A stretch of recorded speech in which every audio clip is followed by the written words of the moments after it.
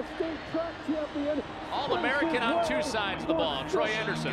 For Andersen, he'll keep it all the way on a quarterback. Troy Andersen, the rookie from Montana State. On his block and a scoop and score off the block of Troy Andersen.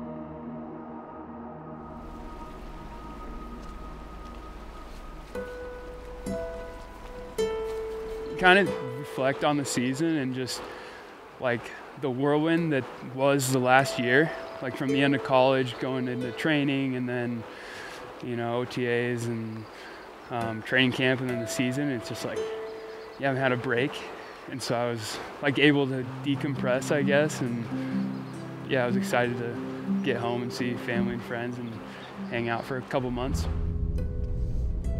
And lifting and working out and stuff. So. Do you work out at Montana State? I have been, yeah. Nice. So we bought this place 26 years ago, okay. And Scott's, he's fourth generation, Troy will be fifth, but they had a ranch up in the Blacktail Mountains. Now we're in the Big Hole in a different place. A week have March to May. No, he's a little chilly. We'll put him in the shed and they get a better start. Most of the time, I'd say, I don't know, 90% of the time, it's super smooth. Like they have calf, get up, everything's great. Like no problems. So. Come on, buddy. Yeah. So we moved out here and had Holly, and then Troy came 2 years later, and it was different. I had worked at, my mom has a natural food store in town, and so I'd been working there, and with Holly it was fine, but when I had two, too much. We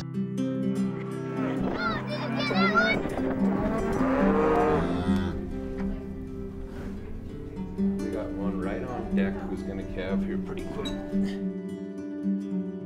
And when we were young parents, we didn't know nothing. But I think we did about 400 mother cows. Yeah, we were about 400 cows about that time, and we've grown and worked hard.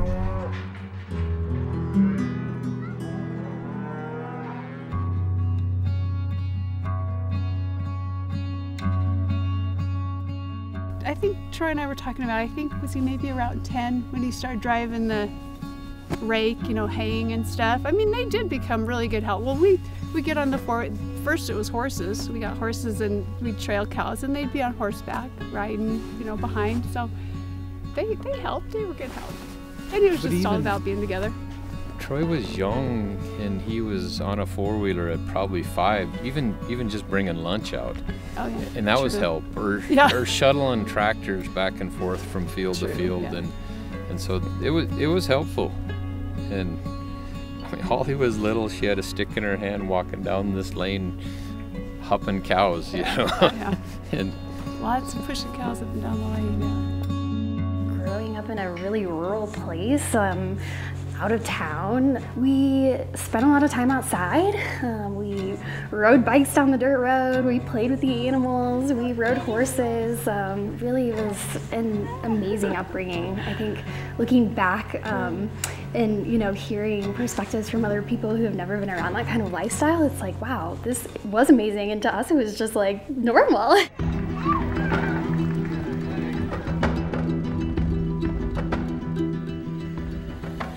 Troy. I think it's a small town deal. We were kind of in sports a little bit, and you want your kids to do better and whatever, and we gave them every opportunity. They could just do everything, try everything, see what they liked, and they pretty much liked everything. So it was like, all right, go for it. Especially Troy with sports. You know, Holly did music, some other things too, but anything you could play, he wanted to play. And so from the time he was 4 and they had the little bitty soccer, bitty basketball, he was all about it. And whatever he was doing that day was his favorite thing in the world. Nice, Troy.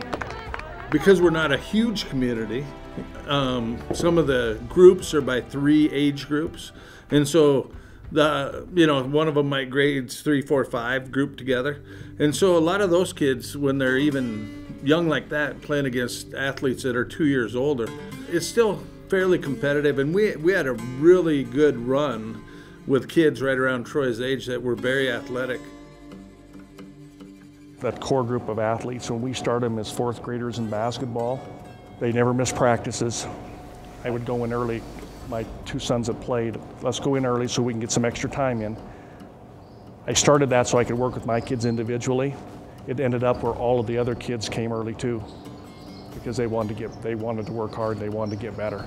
So then they would all come in and wanted more time and more help and wanted to get better. And you know, when the whole group of kids comes together like that and has a work ethic like that, then at 4th grade, 5th grade, 6th grade, then that's a special group. And then that class was a very smart class. You know, Troy's valedictorian. I mean, all those kids were scholar athletes. His intelligence, you know, just his feel out on the field all the time. He's a 3rd grader taking an angle on a 5th grader running down the sideline. You know, he's not playing chase, you know, like most of the kids might do. Just his instincts that he had, he just reacted, and he already had some of that stuff at such a young age there. I think back in about the 4th grade, I said, this kid's probably going to make the NFL. And I mean, it was apparent to everybody.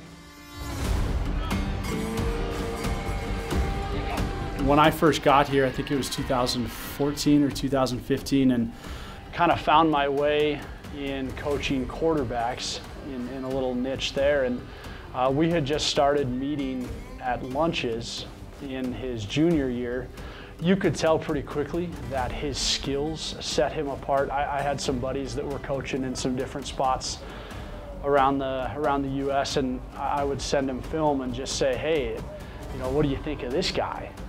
He liked to compete, and then you give the athletic ability that he had, and he got significantly better year by year, and rightfully so. I mean, he worked hard to do it.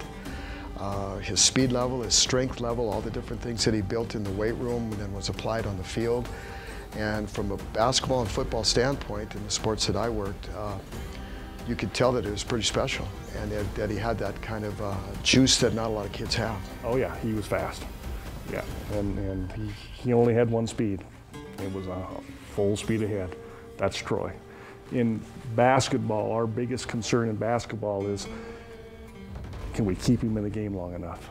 He got in foul trouble a lot. He's full physical.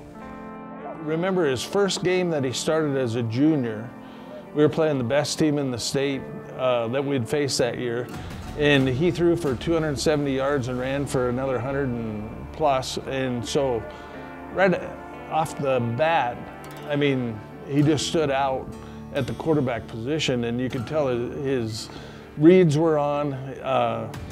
We ended up winning the game by a point, and then that was the team that beat us in the state championship, you know. But they had probably 22, 23 seniors. And so he didn't put these huge numbers up against, you know, just a weak team. This team was outstanding. They were loaded.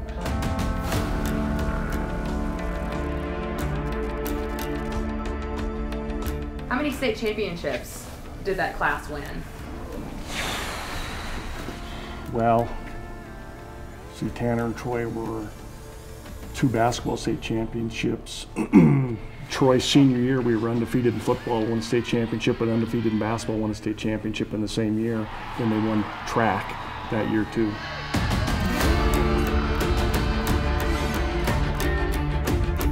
It was a good collaboration of a success. So basketball, football, track. A lot of God-given gifts, but the hard work really enhanced it. There's a lot of banners in the high school because of those guys, and it was a really fun time for us. Yeah. Dillon was title town because of all the things that Troy helped do in Montana. So anyway.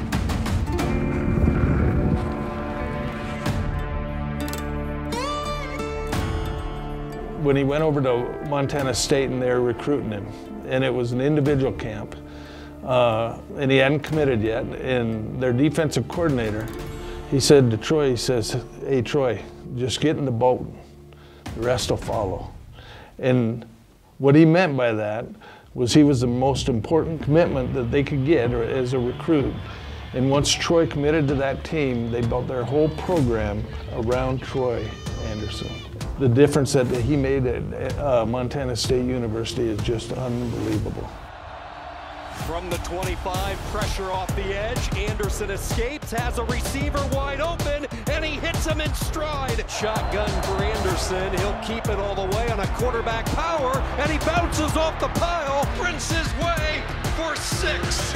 And the Bobcats, something to celebrate. Knowing what he was athletically, he played running back first, and then this combination of quarterback and outside linebacker. And then knowing the defense that we intended on running, seeing his potential Mike linebacker and inside backer, this player that had done so many things, and then trying to narrow it into something specific that he really hadn't done, and trying to convince him that that was going to be best for Montana State and also best for Troy moving forward. And I really appreciate his openness and willingness to listen to what we saw in him. We all knew that Troy was an NFL talent, but we also knew that playing quarterback in the NFL probably wasn't the avenue that he was going to need to take to be there. So it was, hey, you just put your body on the line for the last 2 years playing quarterback, getting us to the playoffs, winning playoff games. Now we want to do right by you and put you in a position so you can highlight what you do well on the defensive side of the ball, which is ultimately where, the NFL scouts were telling us he was going to end up. It's a great story because he listened, he worked his tail off while not going through spring ball, summer, and then obviously had the senior season that was remarkable.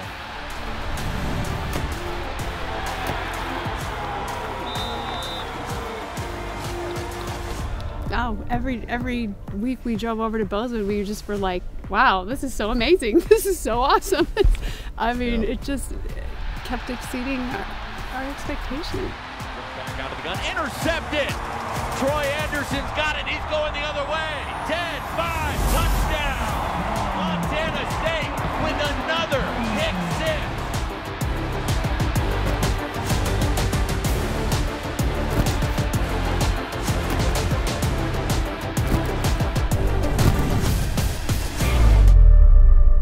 These are all college. Where did you find all this stuff?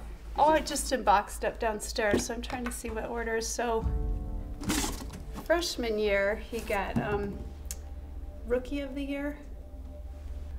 You won the MVP in 19 and 21. Won Defensive Player of the Year for Big Sky Conference. This one. So this was the Buck Buchanan Award finalist in 2021. We knew he was special, whether it was being told that or going back to look at the highlights in the film, the stats. To go with this humility that's not always there in a kid that's had the level of success he had. I had every NFL scout come through here throughout the fall and sit down with me individually and want to know how fast Troy was. And I said, I think he runs 4.4s, and kind of got a couple looks like, yeah, whatever, 4.4. Starting off with one of my favorites here, from Troy Andersen from Montana State. Bobcat was a quarterback, then a running back, then an outside linebacker, then an inside linebacker. I said with the combine, I think knew he would put up numbers, but the 40 that he ran in particular, I would guess you'd go across our state. There's a lot of people that remember where they were when Troy ran that 40.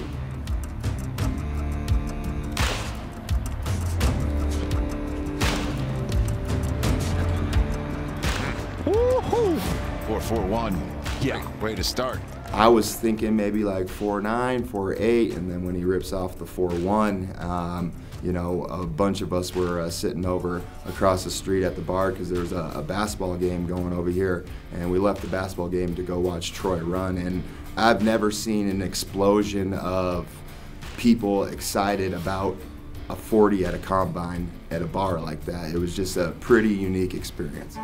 He's the fastest guy that comes through, and I know who else is coming, and they're all studs, and there's just like, this is, I mean, it's surreal. Yeah. We've used surreal so many times, but it's a little kid from Dillon, Montana. Hey Troy, how you doing, buddy? Hello, Mr. Blank. How's it going? Well, it's going great. Are you excited to come to Atlanta? I'm extremely excited. I had no clue where he is going. I knew he was going somewhere. And I had no clue that it would be that early either.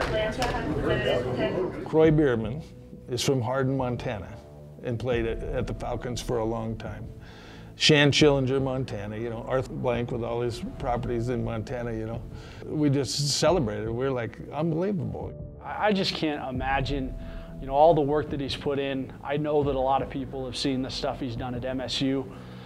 Some of the stuff that he did here, he has the same work ethic. Certainly he has a lot of talent, but man, to get a call from an NFL team. With the 58th pick in the 2022 NFL Draft, the Atlanta Falcons select Troy Andersen, linebacker, Montana State. And of course, we were watching it on TV, unfolding live, and just like, oh my goodness. And I think, again, he was just so excited. You could tell he was so nervous at the same time. It was a big moment for Troy, obviously, for Dillon, for Bozeman, but our state. In a state that doesn't have an NFL team, you quickly knew that, you know, the favorite team would be the Falcons pretty soon. There was a lot of stress last year, you know, with this whole process. Am I going to get drafted? And then once he gets drafted, am I going to make the team? I'm moving to Atlanta. But there was just a lot of uncertainties, you know. Once again, yeah, I'm a second-round draft pick, but am I really going to make the team? Come on, come on, come on. Finish. Prove yourself all over again, that you deserve to be there. And yeah, it was, we didn't realize how stressful that was for him. But it was the same way when he went to Montana State. And I told him, you went over there and you just worked hard and you earned everybody's respect. And I kind of think he did the same thing down there. He worked hard and people were very good to him. And Riley Dixon's punt is blocked. The punt is blocked and a scoop and score. Lorenzo Carter off the block of Troy Andersen. How's that for a quick score? Let's go! Troy Andersen, the rookie from Montana State. We went to the Falcons-Cardinals game, and it was crazy because you watch 44 run out there, and it's the same guy you've grown up watching. And there's a real local element to that. You're like, oh, I'm just here watching Troy again. And then you kind of look around and you're like, oh, this is the NFL, so this is just a little bit different. You have an in-state guy like him develop here, excel here, and make his way here. I think that's a story that can be told for a long, long time. You know, if you want to look at it from a big picture perspective, I can't name a more deserving former Bobcat to be at the top of Mount Rushmore. I mean, he's certainly one of those guys. He's within our program, which I've been around for a long time. He's the best that I've ever seen do it. So, I mean, that places him in pretty good company. There's a sense of pride that you have of being a part of his story.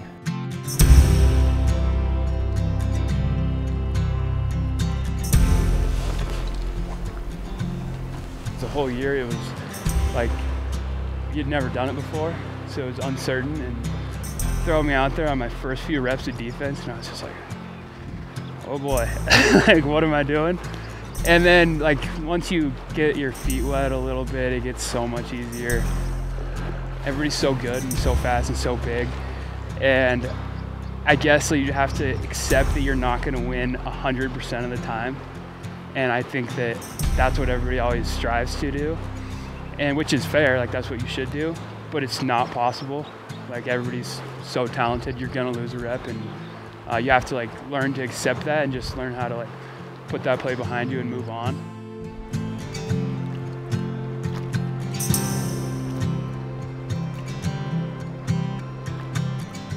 Hey, there we go. It's a little guy.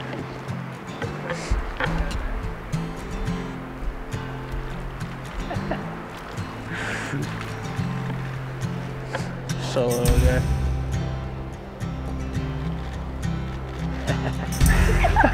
There you go.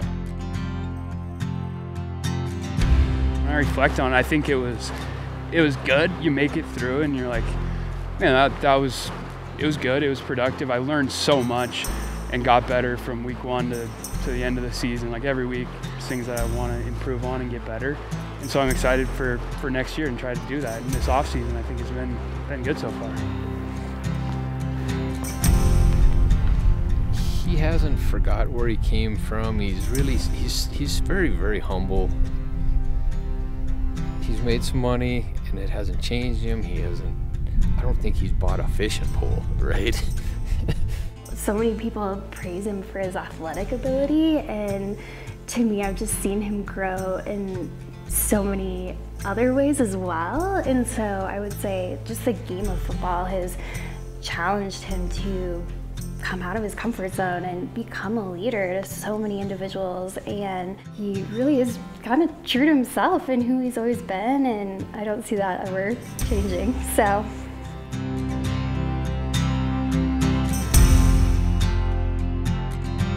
That's where Troy's jersey is going to go. This is kind of where the Wall of Champions are, and a couple pictures. Yeah. Hopefully his mom has them already for us. So,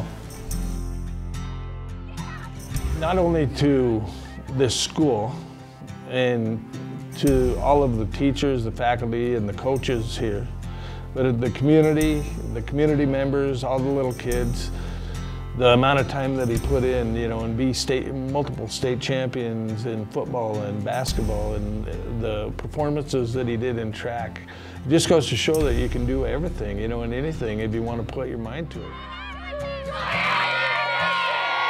As a three-sport athlete, he was such a great leader on and off the floor, and he's such a great person. Again, that has to come back to, you know, his family and his upbringing and stuff like that. So he was on solid ground right from the start.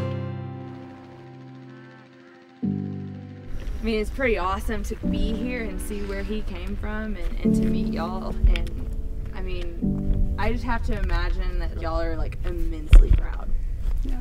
But what is it about him that you're most proud of? Just, I mean, this is our kid.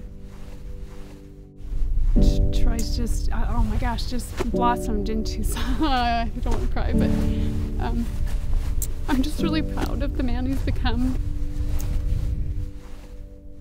You know, he's just such a strong, independent person. I could not be more proud of both of my kids, but yeah. Everybody's happy for him. It's a town of 5,000.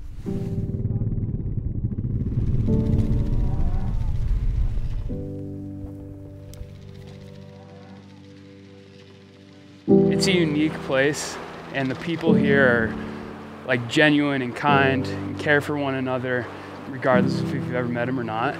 Like, I've had people that have reached out and I don't know them, and I've never met them, or they don't know me, and they're just so supportive. And I mean, it's awesome. Whether you're driving in Dillon, Bozeman, Billings, like anywhere, you're gonna find people that are rooting for me, which is like kind of crazy, because it's like I'm just a kid from Dillon.